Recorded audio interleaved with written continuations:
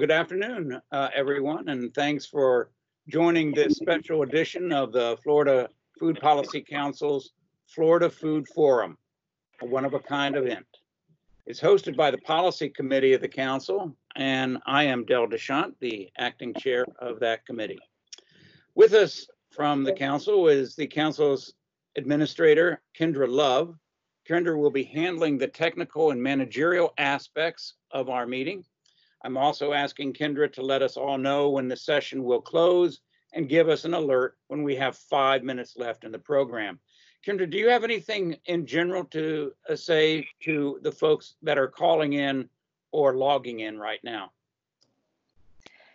Yes, thanks everyone for joining us today. Just a note, we are using Microsoft Teams, which is a little bit different. It is very interactive, so it allows us to see and hear you. So we please ask that you keep yourself on mute and you keep your video turned off. That way we're able to focus on the panelists. We will have some time later on in the session to take questions. If you do have a question, we do have a conversation box. You can put in a question at the bottom of your screen, and we will get to those questions at the end. Great, thank you, Kendra. Our topic for this special edition of the forum is the impact of the COVID-19 pandemic on the Florida food system. In a way, COVID-19 is a participant that needs no introduction. It's a name that is quite well known in the state and in the nation. Its image is well known as well, that grayish globe with the little red florets coming out of it that seems to be on TV every night. We are all aware of this strange new visitor to our world, but we still don't know much about it. Our session today contextualizes COVID-19 pandemic relative to our food system. We may not know much about COVID-19, but we know how it is impacting our food system, this vital part of our culture. You'll find links to several articles about the pandemic and food on our website. Please consult that for additional information. And thanks as always for joining us. A document about our presenters for today is also posted on the Council's website. And if you registered for the event, you have seen that. My introduction will be brief, so please take a look at the website for details on the talents and achievements of our guests. To get a better understanding of the impact of the pandemic on our panelists will each represent a distinct part of the food system. Jaime Castoro will address the impact of the pandemic on growers. Jaime manages Dania Beach PATCH, a market garden in Broward County. Nadia Clarke addresses our topic from the standpoint of distribution in her role as Assistant Director for the Office of Family and Community Engagement in the Broward County Public Schools system. And to give a perspective on the pandemic's impact on markets, we welcome Jeff Wright, who together with his wife Kathy have operated Wright's Natural Market in Newport Richey for over 26 years. Welcome to you all, and welcome to all who are logging in or calling in today. We'll follow the sequence in which our panelists were introduced: grower, distributor, marketer. Jaime, Nadia, and Jeff. Each will present for 10 minutes on our topic as it impacts their work. And then we'll open it up for questions from those that are calling in or logging in. Panelists are reminded to keep their presentations to 10 minutes. Kendra will facilitate the question session. Callers are asked to direct their questions to one of the presenters or to all of them to keep the questions brief, and we'll ask our honored presenters to keep their answers as succinct as possible. And so with pleasure, we welcome our first presenter, Jaime Castoro. Jaime? Hi, everybody. I'm going to share a PowerPoint with you so that you can see what we do at the patch and how we've been impacted. I don't present a lot, so bear with me if I'm a little shaky at times. So, okay, I work with the Dania Beach PATCH. We're in Dania Beach, Florida. We are government-supported entity. These are our major supporters.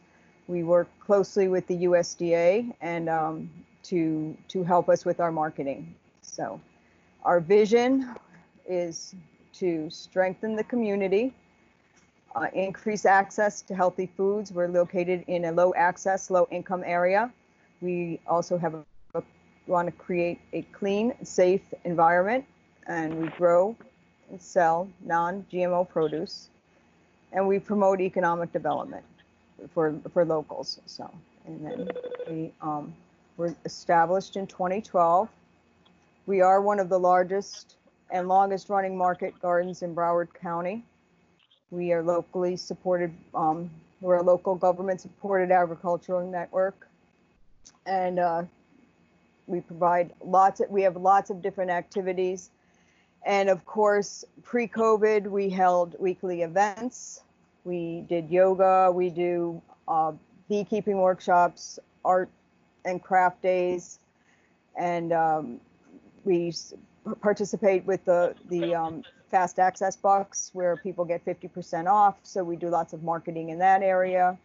And pre-COVID, we also were starting mobile markets, which we were very excited about. And we just got a trailer delivered. That was a gift from the Frederick DeLuca Foundation. So we were really starting to take off. And then post-COVID, this is the effects. We were closed for about 2.5 weeks. Our markets were completely closed. The growers were here, but we were really uncertain about what was going to happen. So we were growing minimally. We're transitioning into our summer growing season, and it's been a little bit tough. We have pivoted ourselves, and we are now selling a lot of nursery items, and we're selling online, not through a platform, but through, we release our availability list. People email their orders and we prep them, and people pay online. And although for EBT and SNAP, they have to come to the gate and we process. So we do a lot of education. You'll see in every bag, we put in safe food tips on how to wash your produce. We include the Fast Access Bucks coupon so people can come back or share. And we are starting to get some legs with that. We've also gone into a lot of donation of produce to local organizations. We've been donating between 10 and 20 bags a week to a variety of organizations directly in our community. And then we were also asked to provide some lessons. So the online ordering and processing allows us to spend more time growing, which is really valuable for us. And that is something that we may continue after this period is over, and then just keep the Saturday market for activities. There's a huge demand for locally grown produce, and we need to find methods to engage and capture the customers that are searching. We need to let people know that we're here. And our nursery should be developed to full potential so that we can sell seedlings and materials to people, because a lot of people are asking for help on developing their own backyard gardens. And even though we were down for a couple of weeks, because we do work with a government-run organization, they really did pivot quickly to allow us to sell online. That was something that was really helpful, and we were fortunate in that they were able to do that, because we know that sometimes government and organizations work really slowly, and there's a lot of red tape to get through, but they really helped us getting up and back to work.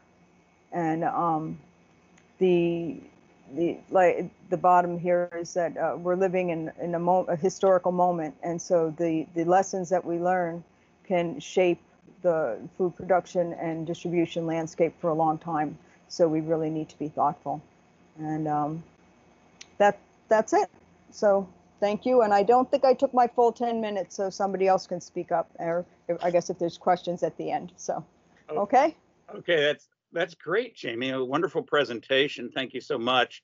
And yeah, you didn't use the whole time, so that's great. But that doesn't necessarily mean that the other presenters can use all of that time. Okay, okay. Hopefully we use that time for questions and answers, because that's what so many Perfect. folks are calling into the show about. So now we welcome Nadia Clarke. So Nadia, tell us about your wonderful project, your background, and how the pandemic has affected you. Okay, hi. Thank you for including Broward Schools in this conversation. I'm going to share a PowerPoint.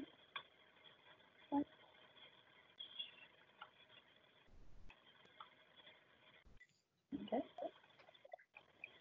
Is everyone able to see the PowerPoint? Yes, I can see it. I think we all can see it. Okay, great. So again, my name is Nadia Clarke. I'm with the Office of Family and Community Engagement. Things moved really quickly in Broward, as I think it did across the nation. We were able to pull together a task force. We've named ourselves Together for Broward, and we are a group of organizations, whether you're a county agency or nonprofit, but we are all committed to supporting and sustaining our community during these extraordinary times. So I put together a timeline of our activities. So on March 13th, we officially closed our schools, and we know that Broward is one of the 7th largest district in the nation, and that meant a lot of students would not have access to meals, breakfast and lunch. We also know that because our buildings are closed after schools, and some of our after schools do offer snack and supper, they too would not be able to offer those services. So on March 13th, we began planning, well, how do we support our families? We had already positioned ourselves to provide food during the spring break, which was the following week. So we knew that, okay, we have something in place, but what do we do moving forward? Well, on March 15th, we began hearing from some of our community partners asking, hey, what are you doing with all the food that you have? So Food Rescue was the first one at the table. We shared with them, we've already decided to redistribute the food and how we were going to handle our own resources. We then said, but we know that there's such a great need, what else can we do? So we decided to host a meeting on the 17th for anyone in Broward who is involved in food distribution, whether you're a donor, you are an actual distribution site like a pantry, or homeless shelters, or if you're a funder and you wanted to see how could you be a part of this work. So out of that meeting, we came up with, well, our first action is we need to be able to get resources out to people and not have people jostle all around different websites or make 100 phone calls to find out where they can find food. So we decided we're going to create a single database of food resources across the county.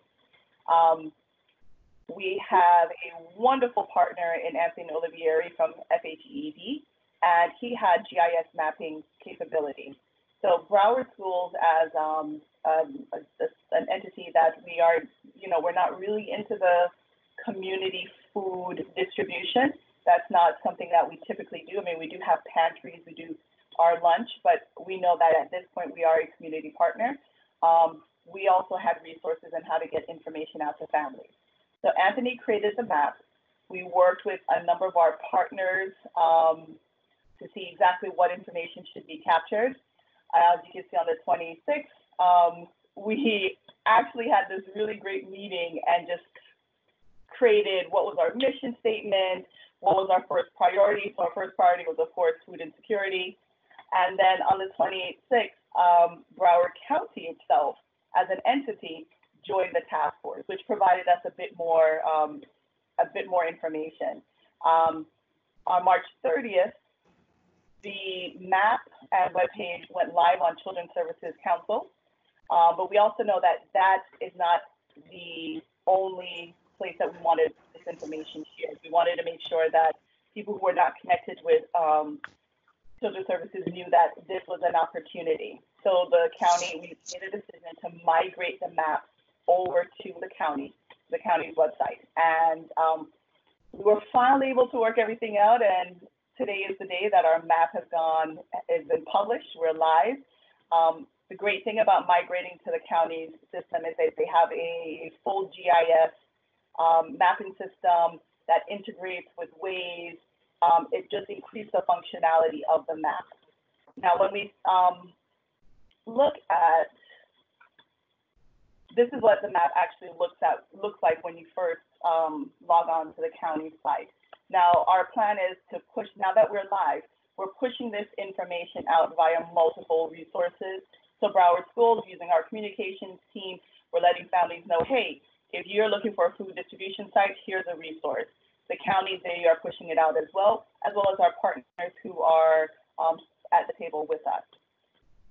So the beauty of the map is we can actually find a location based on your address. And if you're pulling this up on your cell phone, we can actually provide directions directly to the closest distribution site based on where you are actually located.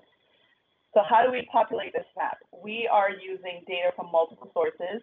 Broward Schools, we have opened up 51 food feeding sites where we're offering meals, student meals and adult meals for families as they're coming to pick up the meals for their children. Feeding South Florida, which is our largest distributor and supports many pantries, many organizations across the county, actually just across the state period. So they have shared their list with us, and South Florida Hunger Coalition. So those are three of the sources that we're using. Now, the map is maintained by my team, and we are a mighty team of 6. So I'm very happy that we found a way through the county system to quickly update as needed. And right now, I think we're in a good place where we have a solid core group of distribution sites. And we actually have a system in place where we are looking now what's coming next. So we know food. We're now moving into, as we continue to support the food needs, how else can we support our county? So that, I didn't take my 10 minutes either. So I'm going to hand them right back to you. Well, that, this is just an amazing moment here for us here at the Florida Food Forum, that our presenters are not taking their full amount of time. Well, that was a terrific presentation, 2 great presentations.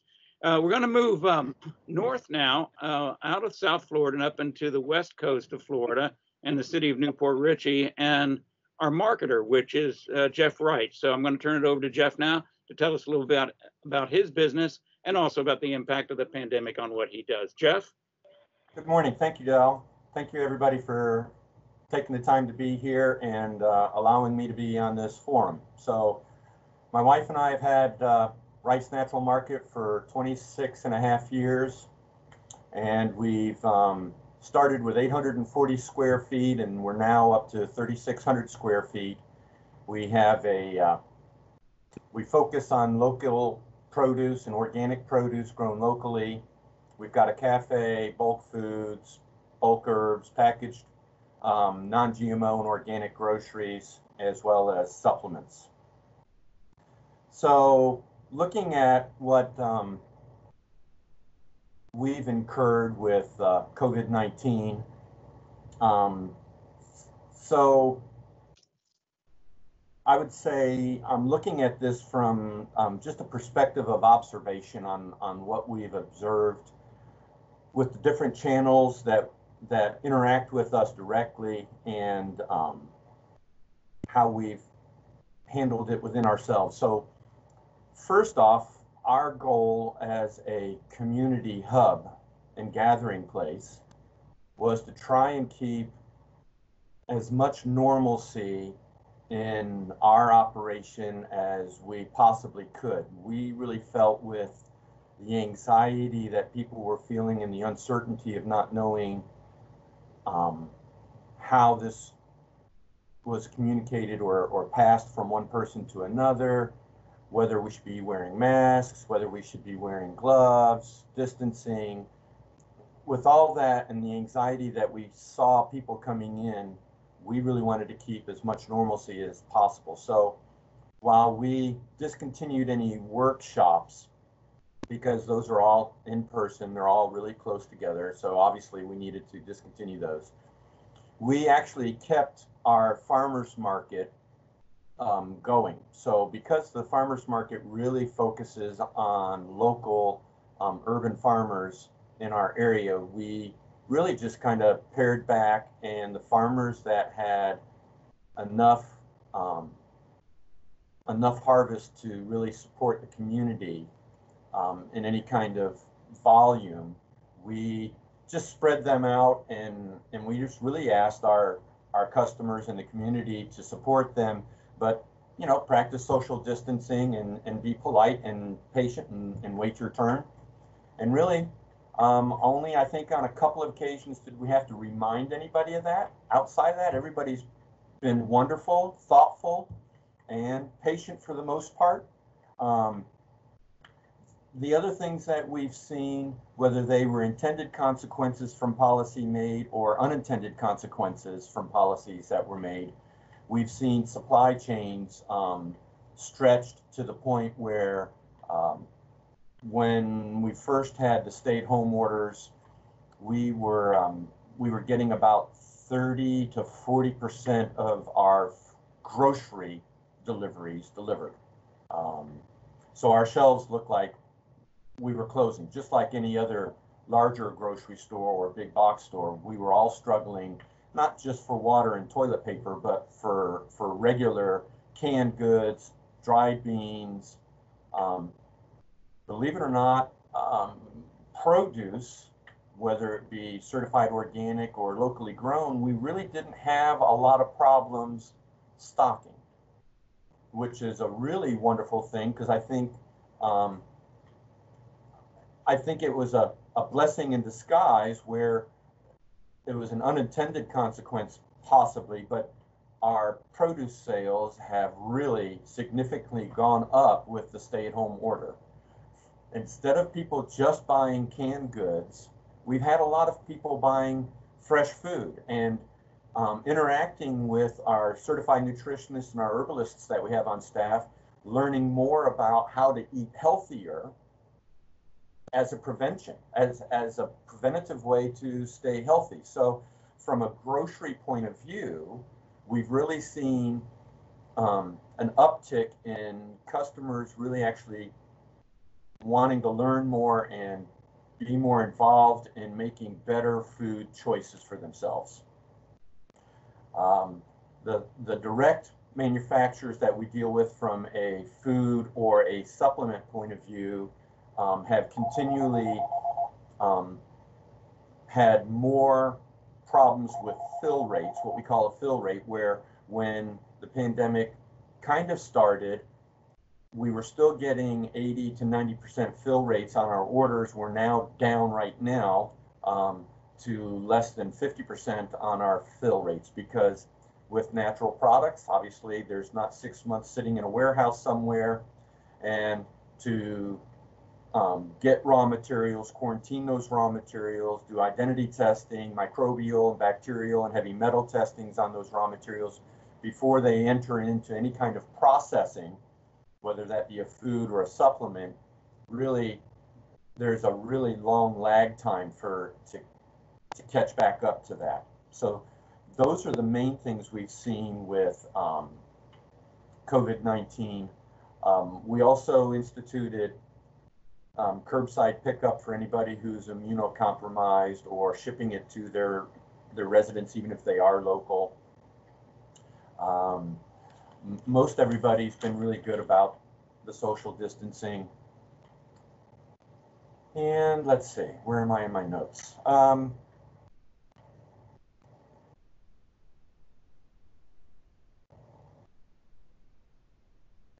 So we still have issues with supplements for immune support. I realize we're talking about food, but since we're a holistic approach, supplements do play a part.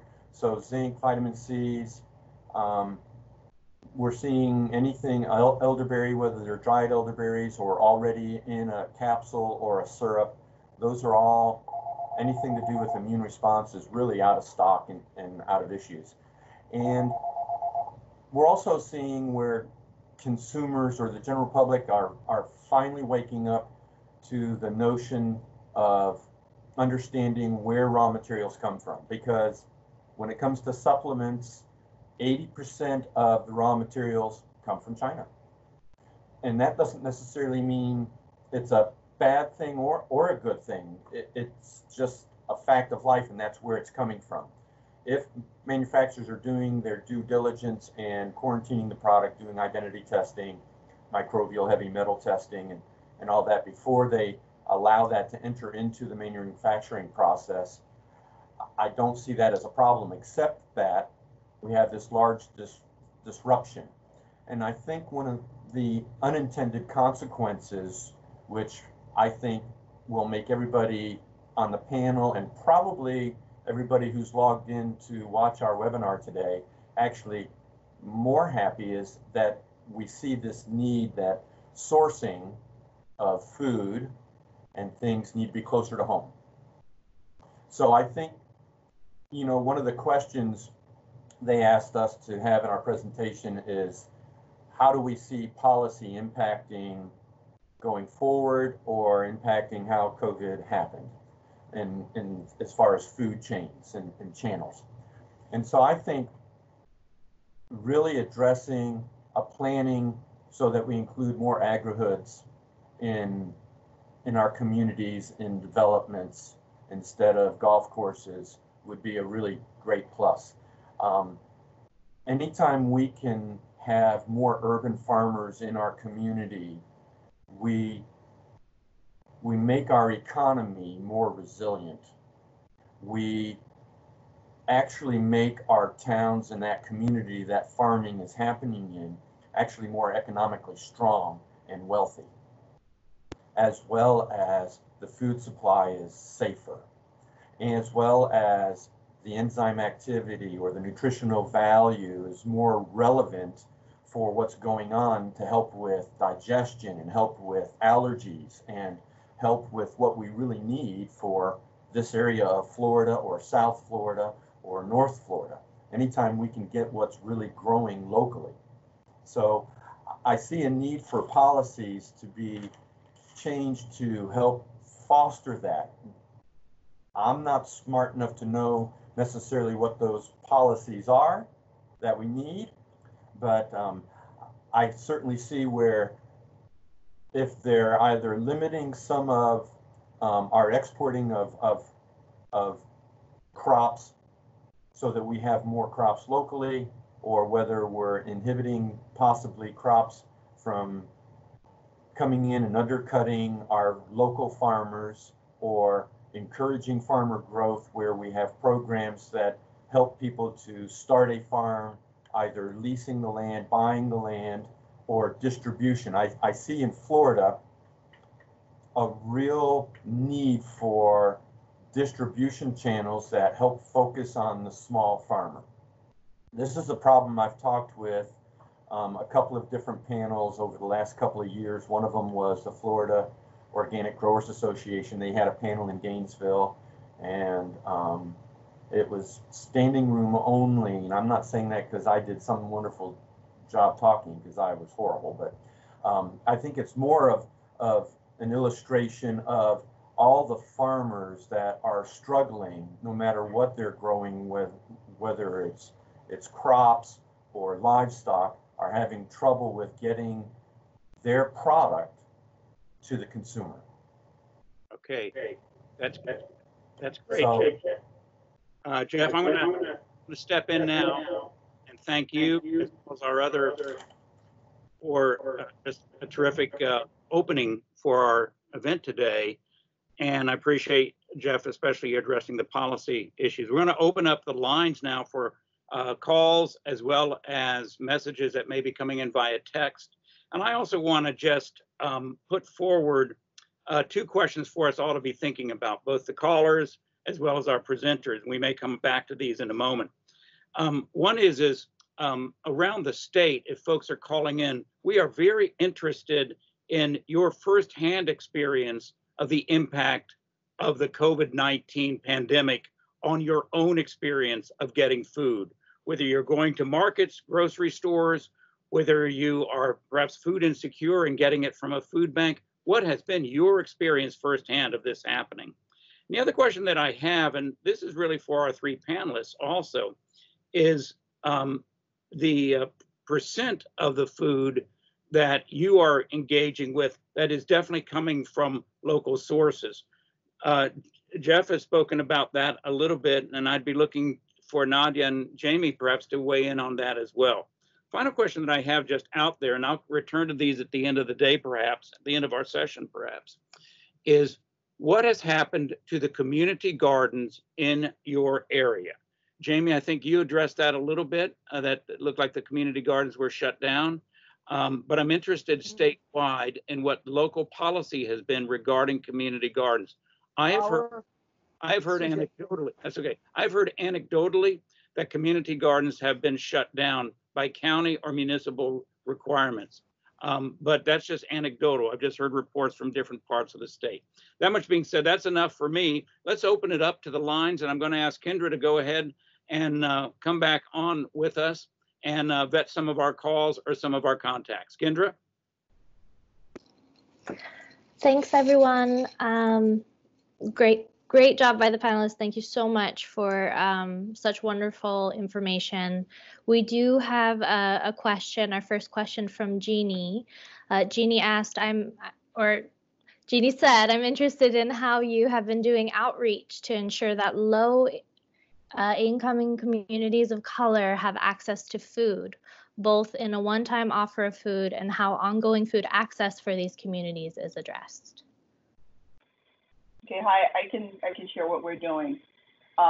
So we were really strategic in selecting the 51 sites for Broward schools. We were looking at areas where we have high concentration of free and reduced lunch, as well as some other markers. So we ensured that those schools would be providing breakfast and lunch.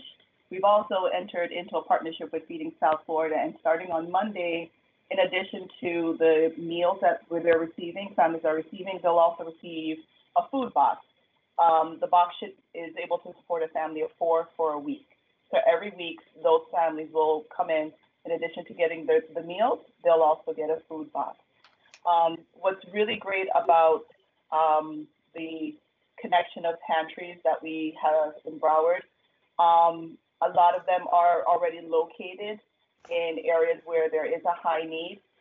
When the Lauderdale Manors, which is one of our schools and administrative sites, when that building closed, we were able to take the food that we would normally give out of that location and give it, redirect it to one of our community partners who is right in the middle of the 33311. So if you know Broward, that is a zip code that's the highest need of pretty much everything.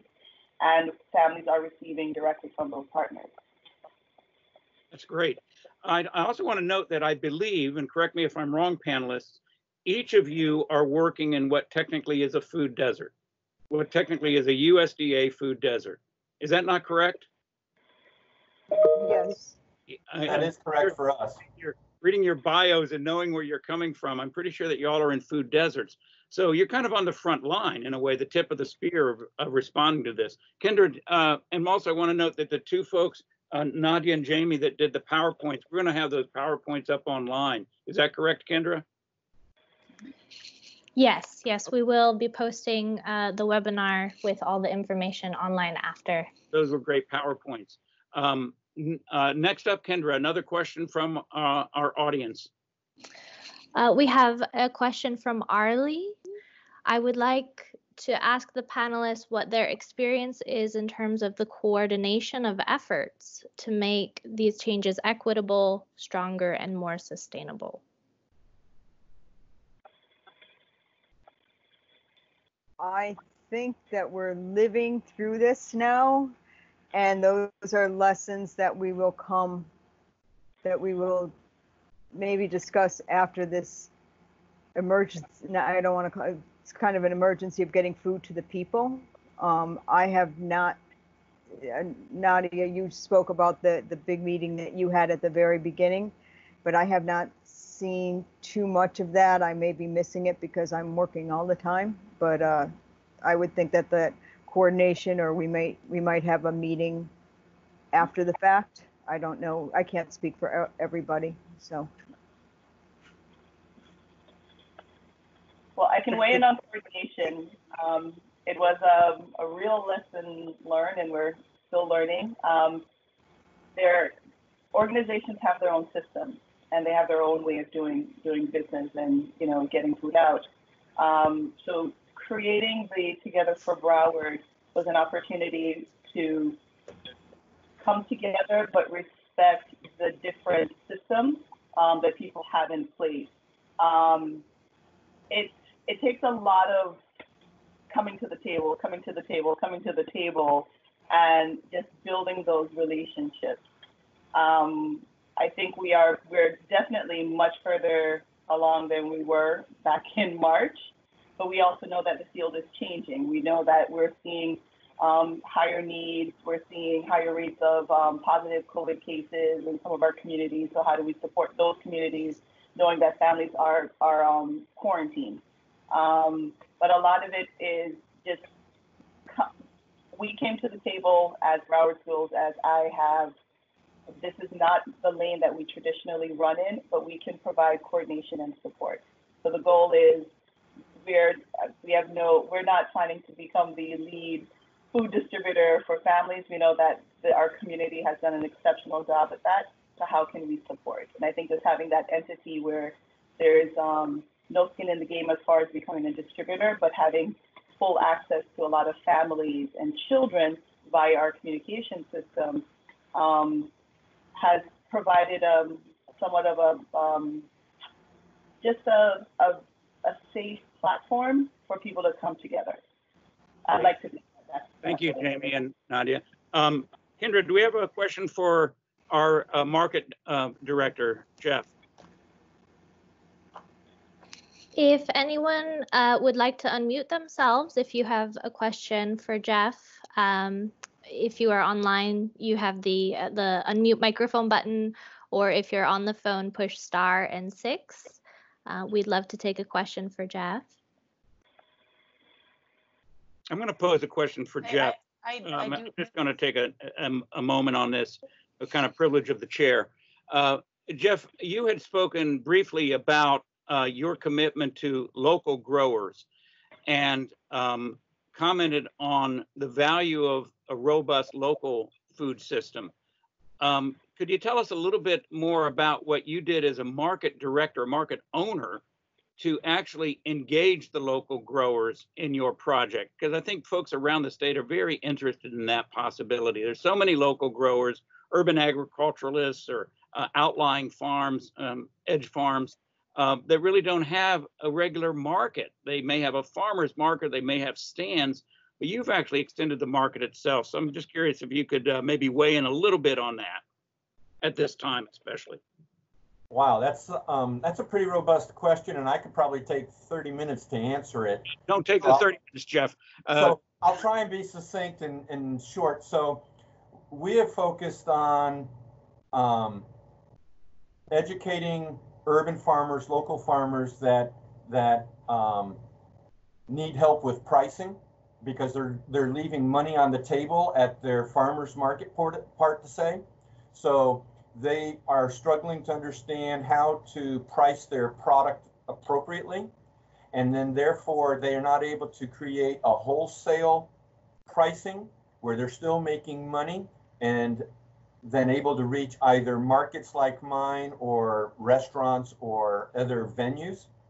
So we've extended our local farmers market, which actually happens at the city library, by when they actually finish, they bring whatever, partly they bring what's left over. We buy that, we put it in our produce case, we help promote them, we help through social media acknowledge who those farmers are, that they are local, they are part of your community, and consumers are actually willing to pay a higher price point for locally grown produce over even certified organic produce that's grown somewhere else in Florida or outside of Florida. So we've certainly seen an enthusiastic support from the community. We do talk to them, we do vet them, we want them, we're encouraging them to grow organic using organic growing methods, because that's really all we're willing to put in our produce case, and non-GMO crops. That's kind of it in a nutshell. We are wanting to help build more community gardens, more urban front yard growers. There's an ordinance in our community where you can grow edible produce in your front yard, your backyard. We've got one farmer who is one of our main suppliers. He uses, I think, 3 front yards, and he produces enough that he's making a very substantial income for his growing season. And I'm talking substantial. He makes a good living. Outside of that, I would love to see more of that. We certainly want to be involved with schools teaching kids how to grow things, because they're mesmerized when they see a seed come through the ground and grow into something that's green and or edible. It's amazing. Thank you. Thanks, Jeff. All right, Kendra, next question from the field, or open up the mics for questions from the callers. We did have one question for Jeff, which is, how can we help amplify his and other similar voices to help folks see the story, the connection with local producers, and the vision that you shared for a stronger, more resilient local food system? That's an awesome question, and I'm not sure I know the answer, but as an entrepreneur, I see an opportunity in everything that's happening, and I don't mean an opportunity just to be profitable. I mean an opportunity to move the ball forward for communities. And with everybody having a lot of angst and concern about where their food is coming from all of a sudden, because they realize a lot of it was coming from China, we have this opportunity to educate people about why local food is important, how it does help them with nutrition, and or the fact that they can grow their own in a little 4x4 section, whether they're in an apartment complex or somewhere else, and they can feed themselves, make themselves more resilient, make their community more resilient. Outside of education at this moment, I don't know what policies would be a great way to move that ball forward. I would say we need to have some brainstorming on that with people who understand policy probably a little better than I, but I think there's a great opportunity at this moment where people are more willing to listen to us so that we can educate them on how to do this or why this is important. I think that moves the ball. Great response. Kendra, next up. We had a question specifically about school buses. Del Marie asked, does anyone know why the schools don't use the school buses for food distribution to the most critical areas? So for Broward, it is something that we explored. It's something that we're still exploring. That's not a department that I work with, but I can tell you that it is an ongoing conversation. Okay, great questions coming in. Kendra, any more? Callers? We don't have any more questions in our chat box. If anyone would like to unmute and ask a question directly to our panelists, you can unmute yourselves. If you're on the phone, you can push the star and number 6, and that'll unmute you so you're able to ask a question directly. I have a question. I have seen I'm a teacher, an ESE teacher for Pasco County Schools, and I have seen produce being given out at certain schools each week. And there is a big need there for distribution, giving to needing families, and I'm glad to see the school board doing that. Also, they're giving out lunches for families as well on Tuesdays if they pull up with their children. So I'm glad of that. I am also very involved in churches, and my question is, how can churches be more plugged in and involved? Because I know there's a labor force there that can be tapped into, helping needy families receive food that's available.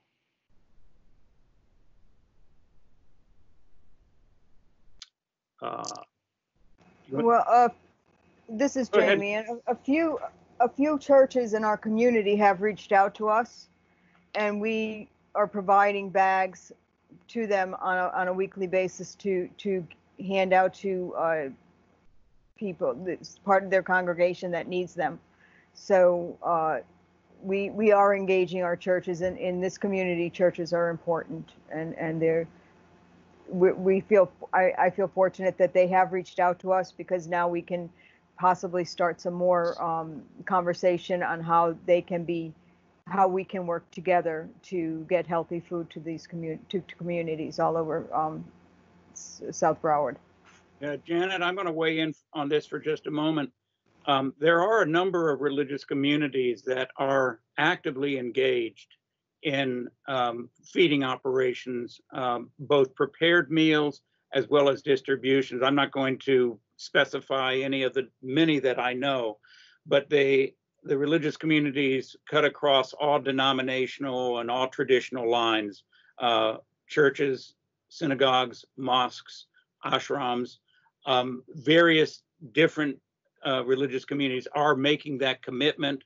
And I would say, since there's many people on the line right now, that it's really up to the individual leadership of the religious community to reach out to folks like Nadia or Jamie or Jeff or anyone that's active in the existing production and distribution systems, and just make the contact.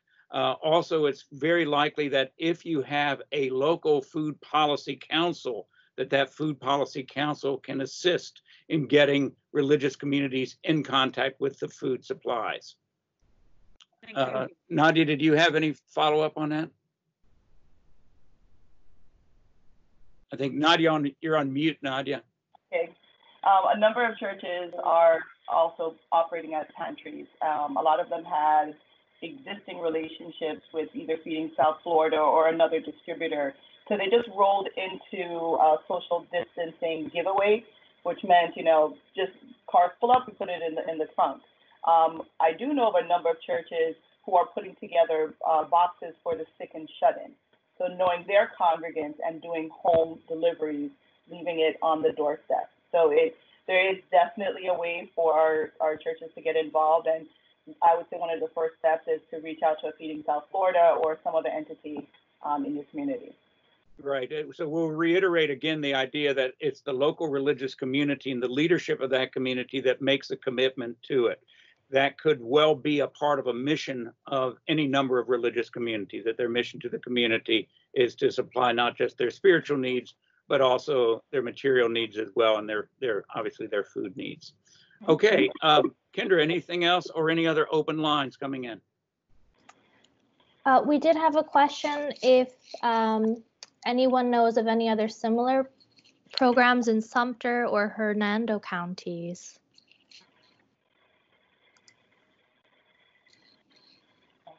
Well, I think Jeff Wright and I are the closest to Hernando County at least on the panel. I am sure that there are systems in place in those counties. I just don't know about them. If one of the callers does, we sure would welcome that.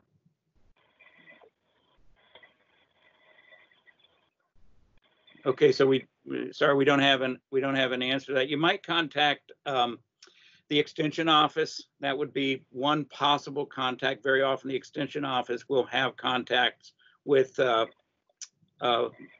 individuals and groups that are sharing food. That's not a guarantee, but maybe contact the extension office in Sumter County or in Hernando County. Okay, very good. Next up. We don't have any more. Oh, go ahead, Nadia. Well, I actually wanted to add something around the policy side. There is a way we can amplify our voice, and there are systems that are already in place. So one of the partners that we're working with is the Urban Health Partnership, where food and sustainability is a piece of the long-term vision for healthy communities. So we should look for those opportunities where we can lend our voice to a collective voice, knowing that food and health, they go hand in hand. How do we not exist in a silo, but really just pool our resources together and paint the best picture? We could also push on, we've actually been having these conversations with presenting to our county recommendations on having something in place that is, we wouldn't need to create another Together for Broward. If there is another emergency, I mean, we're pretty much prepared for hurricanes. Okay, well, we quickly learned that there's other things other than hurricanes, but what else needs to be in place to sustain our communities? And that's where we can have our gardens. You know, if it's part of the city mandate or the ordinance or whatever we want to call it, where within X number of square miles, there must be local gardens, where we would then put ourselves in a better position to be sustainable, and also knowing that we're having a deeper impact on not just food, but the actual health of a community. Here. Good point. There's a number of articles that I'm running into, that I'm seeing, that are including in them recommendations for public policy, what can be done. And the point that you make, Nadia, is absolutely on point. We have so many community ordinances for greening and for using natural landscaping and controls on fertilizer and the like. There is absolutely no reason, if I can advocate for a moment, there's absolutely no reason why there could not be ordinances that would be developed that would require that we have a food shed in each neighborhood, that we use green space not just for parks and other amenities, but actually for growing. These are steps that can be taken from a policy perspective. I want to return then, since it looks like the floor is open, I do want to return for a moment to a question that I had for everyone listening, and that's what has happened to the community gardens in your neighborhood, in your community. And I don't see that anyone called in or logged in with a response to that. But just to follow up on the anecdotal reports that I've heard, is that a number of counties and municipalities close their community gardens. They would not allow the community gardeners to tend their plots.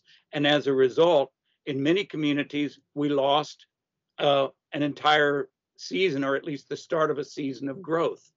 Does anyone have any other information on that? And I think I'm looking specifically to Nadia and Jaime, because you guys are working closely, I think, with some community gardeners.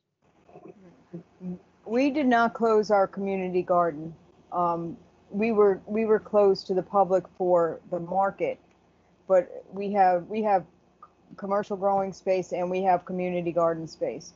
We sent a letter to our community gardeners inviting them to follow social distancing and to mind their space. But a lot of those people are ordering from us every week and picking up their food, going to their plot and harvesting their food, and then coming and supplementing with us. So and I'm seeing that other community gardens online that I'm Facebook friends with are operating down here. So I don't know that that is as widespread down here as it may be in other areas, but definitely at the Patch, our community gardeners are working and welcome. So which I'm glad to hear that, because that's what we want to do, is encourage people to grow their own food. So yeah, I'm glad to hear that too. That's the first report I've actually had of a part of the state in which there's actually something positive happening with the community gardens, because the social distancing, physical distancing was enforced differently around the state by different municipalities and local governments. We have about 5 minutes left. I want to take a moment and thank our presenters. I want to thank Jaime Castoro, Nadia Clarke, and Jeff Wright for truly outstanding presentations. Thank you all. Panel presentations don't always go as effectively as this one did. I respect you all for the time, observing the time constraints, and also for the very good responses that we had to the questions as they came in. We do not do special food forums each month. We do them only when something important comes up, like a pandemic. Our ordinary events, food forums, occur on the last Friday of each month. So please mark your calendar for that. And I do want to encourage everyone to please consider joining the Florida Food Policy Council. Membership dues are very minimal. It keeps you involved in what's happening in the Florida food system. It keeps you involved also with, in many instances, your local community and what's happening there, as well as regional and statewide issues. So please do consider that. And it also lets the Florida Food Policy Council keep doing things like this. These are not cost-free endeavors that we are engaged in. So to the degree that you can see your way clear to share a little bit with the Florida Food Policy Council, it would be very greatly appreciated, and it will definitely go to a good cause and to a good end. That being said, as we look ahead to later in the month of May, I'm going to invite Kendra to come on again for a moment and tell us a bit about our food forum that's going to occur on May 29th, the last Friday in the month. It's going to deal with urban agriculture, and I'm going to turn this over to Kendra for a moment on that. Thank you, Dell. Thanks everyone again for being with us today. We will have another forum on urban agriculture and policy. That'll be on the last Friday of this month at the same time from 12 to 1 on May 29th. We are welcoming our guest panelist, James Giler, and we hope to see you all here again. Okay, very good. Thank you again to everyone that took time out of their busy day to be part of the Florida Food Forum. Thanks again to our terrific panelists, and thanks to everyone. And thank you to Kendra for her great work. As always, we would not be able to do this without her. Thanks to everyone, and we appreciate your support of the Florida Food Policy Council. And so, signing off for the special COVID-19 pandemic edition of the Florida Food Forum, this is deChant. My best to everyone. Stay safe, stay strong. Thank you. Thank you.